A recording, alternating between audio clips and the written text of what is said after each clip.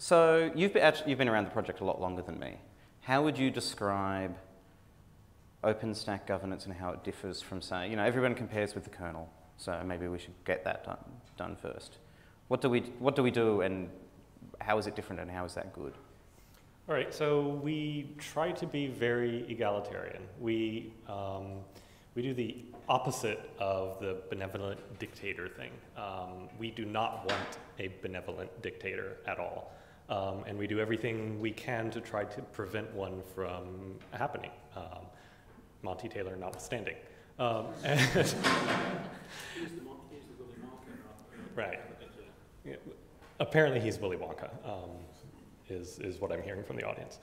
So at any rate, a lot of the CI system that Michael mentioned earlier, a lot of our governance structures and things like that, they're all designed around the idea of egalitarianism. We want anybody to be able to join the project and pitch in and start writing code, start doing reviews, and have their work all go through the same process no matter who they are. And so I think that's, and actually there have been some articles in the press like, oh, well, OpenStack would be great if only it had a benevolent dictator. And we tend to think that these, people who write articles like that aren't really paying attention. They're not understanding what we're trying to do in the community. So I think that's the biggest difference between us and the Linux kernel. There's certainly a lot of voting, right? So every patch is voted on. There's two governance bodies, the technical committee and the board, and they're both elected, and so on. What's the difference between the technical committee and the board? How would you explain that? Lightly. Yeah, the line can be blurry sometimes.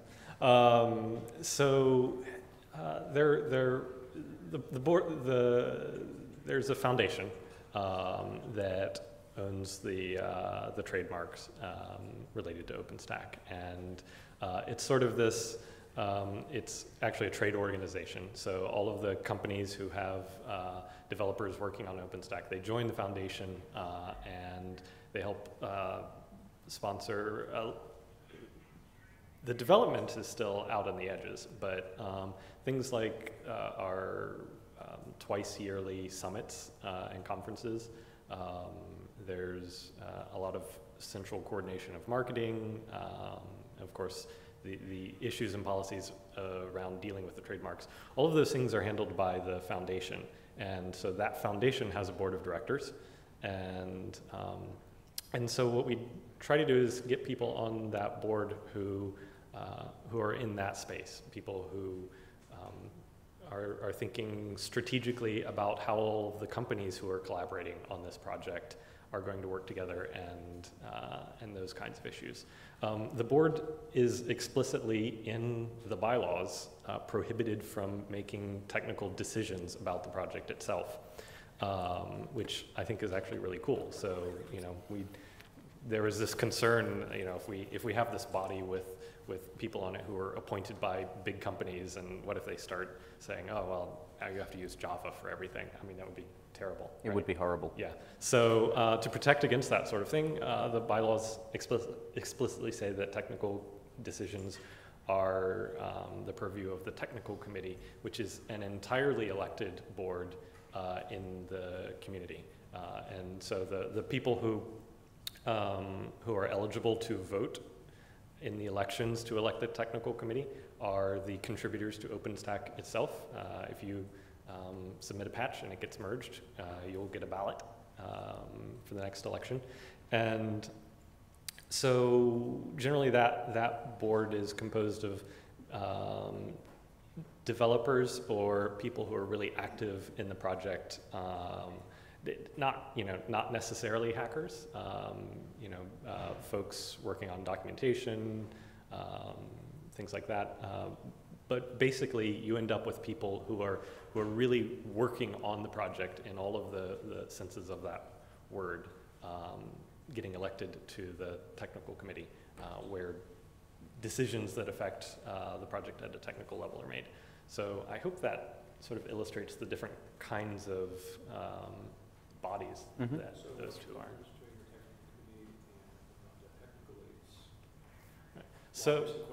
So question from the audience.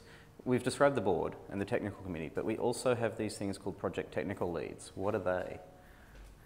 Do we have any in the room? Yes. Robert's one, but we can pretend he's not. Right. So, right, Devananda. Hey, if you're a PTL, raise your hand. So, the... Aren't you one? Or, aren't you one as well? Yes. Oh, you did, right. That wasn't a demonstration, sorry. Raise your hand like this.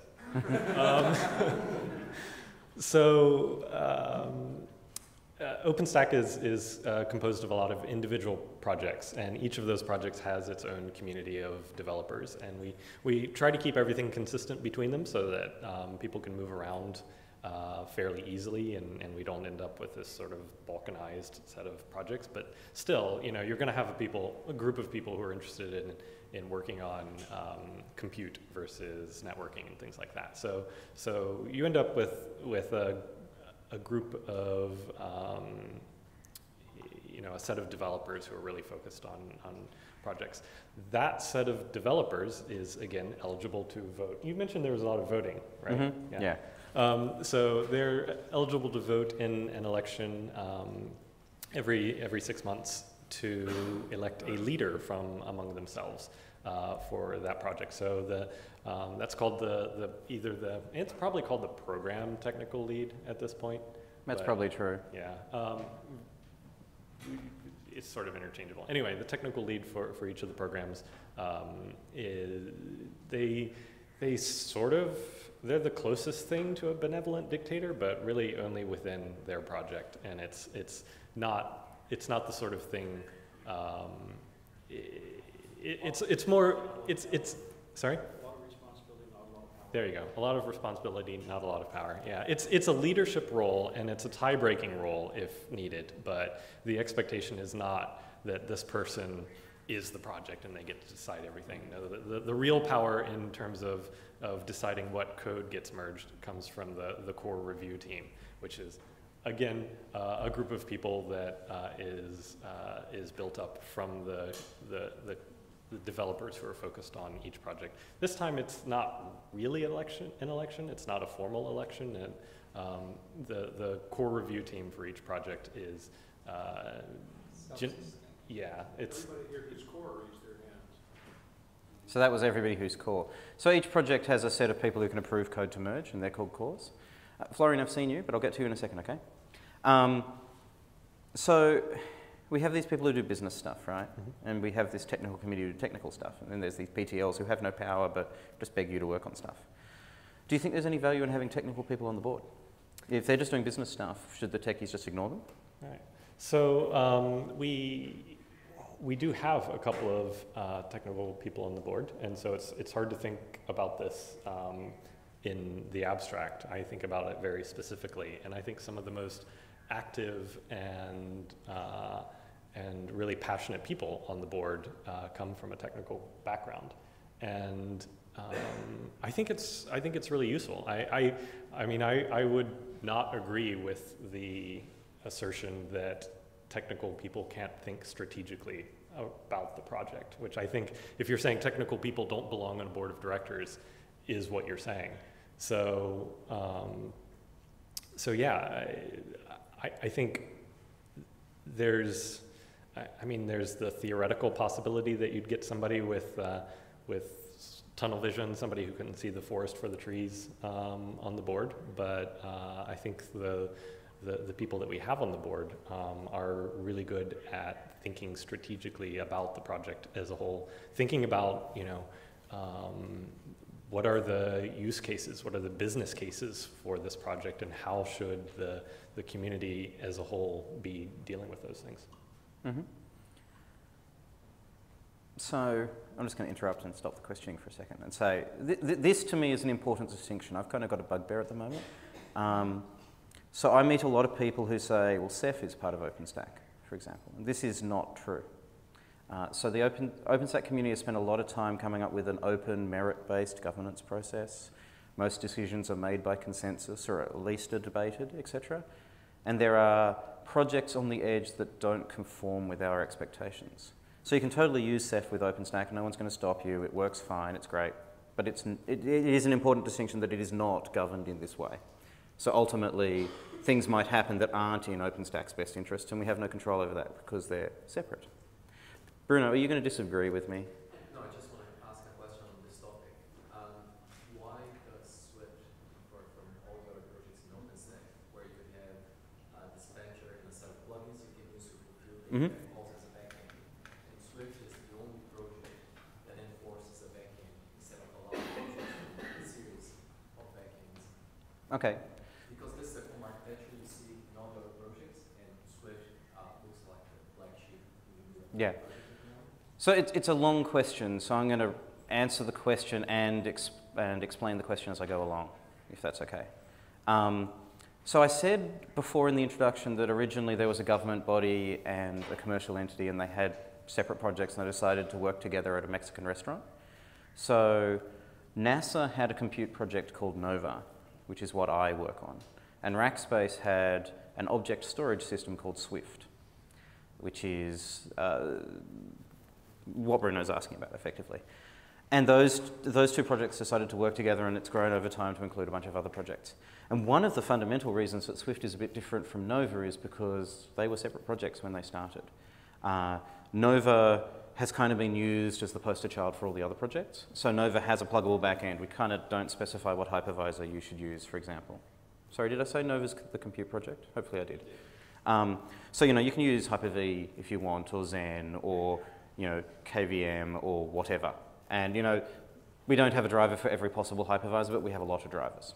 And Swift doesn't have this plugin layer, mostly because it wasn't a priority when Swift was first written. I have talked to people who say they are moving in that direction, but I don't work on Swift, so I don't want to commit them to something. I would suggest you have a sit down with John Dickinson and have a chat. John's at the conference. He's the Swift PTL and has he been forever? Certainly for as long as I've been involved. I think so, yeah. Yeah. And so he understands this history a lot better than I do. But I agree it is a difference, and a difference that doesn't make me completely comfortable. Like I can see, you know, a Nova style, there's a business logic layer, and then kind of the actual bits stored on disk kind of driver layer.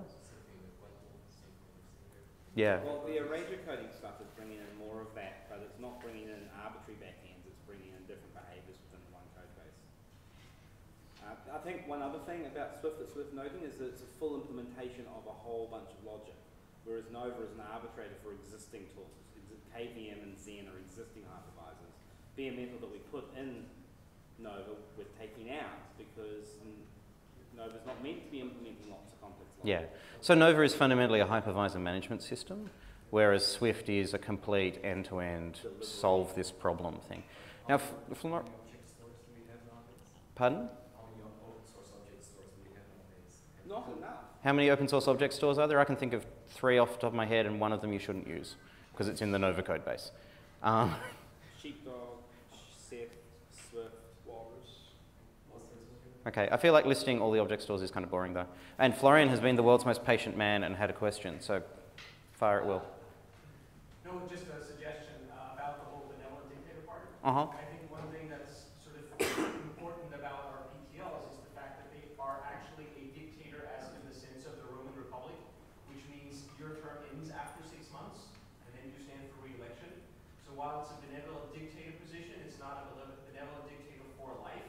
And if you actually screw something up, you are going to be removed, and everyone knows that. Mm-hmm. I think is sort of an important distinction versus what other projects are doing, which may be fine, but OpenStack does it a different way, and it's, for me, it's always been something very important for the PTO role.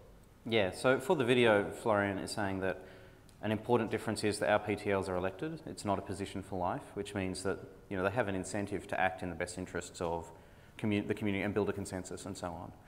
To be honest, I can't think of a single time a PTL has just driven something through without discussing it with people. Like, mostly because I don't think it would work, right? Unless they were going to do all of the coding for that thing by themselves. And they'd still need core reviewers to approve it, right? They can't just, well, they could, in theory, merge it unilaterally, but it would get reverted. And they'd probably be unelected at that point. So we have 2 more minutes. Is there another question? Yes, you there with the nice hair.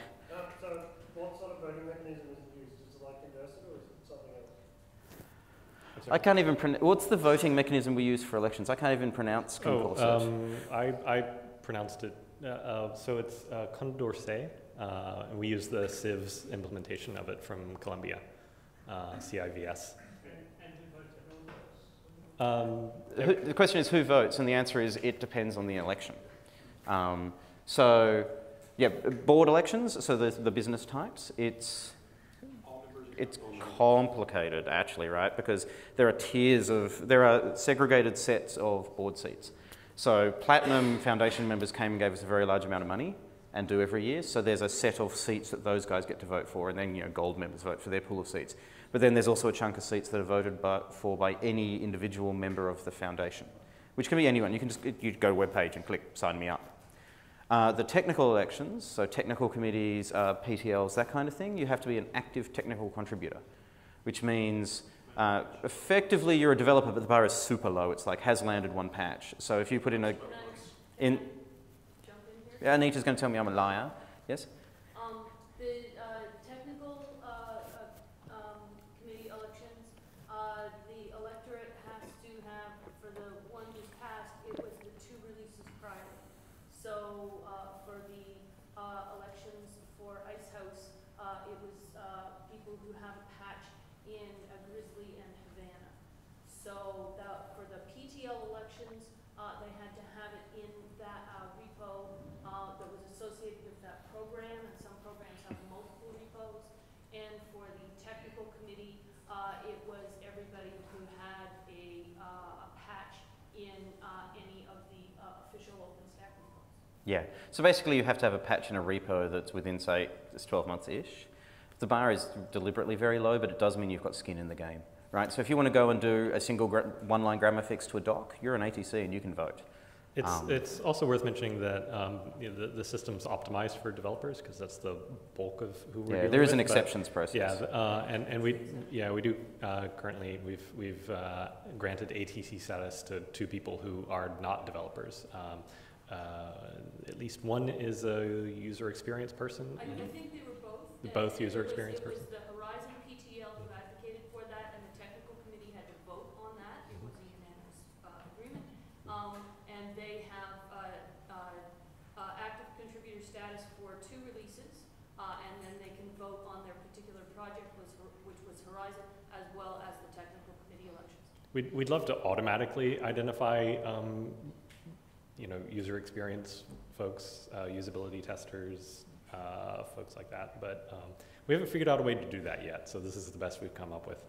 And so the other thing we should say here is the reason we're kind of back and forth a little bit, apart from being disorganized, is because we keep changing the plan, because we keep optimizing it. So the exceptions thing I think was always allowed by the bylaws, but the first example was in the last couple of releases. And if we discovered, I feel like as a community, if we discovered we'd made a mistake, we would just fix the mistake. We're not particularly emotionally bound to the exact words in the bylaws at the moment, although specifically changing the bylaws is a lot more work than just having the TC randomly say yes. But yeah. One other thing I'll just say. The other thing is that any of these roles, we define the roles, and the roles are not specific to people. So I've run a couple of elections, but I played the role, and anybody who is willing to play the role can run an election. You just have to step up and do it. So all of what we're talking about, everybody has different roles, but we're defining the roles as we go along, but anybody can play it as long as you just get in there and yeah. And we were talking about project technical leads, and then we sneakily changed it to program technical leads. That's because we made up programs in the last 6 months because we thought we needed them. So people still have this mental mapping to a different meaning of the word of the letter P. And people can also wear more than one hat, right? So I'm a core reviewer on 2 projects. Apparently I was a core reviewer on 3 projects, but I didn't realize I was a core reviewer on the 3rd, which I thought was pretty funny. Yeah, no, I didn't even realize I was an ironic core, which I thought was ironic. And I sit on the TC, I'm an OpenStack ambassador, etc. There's nothing stopping me running from the board apart from the fact that I don't have the time, right? So it's not like we say, oh, you're PTL and therefore you're excluded from, I don't know, being on the board, for example. We totally let that happen. So, yeah. Board. It is a big board, and I think it's a lot of work to do right. Anyway, we have run over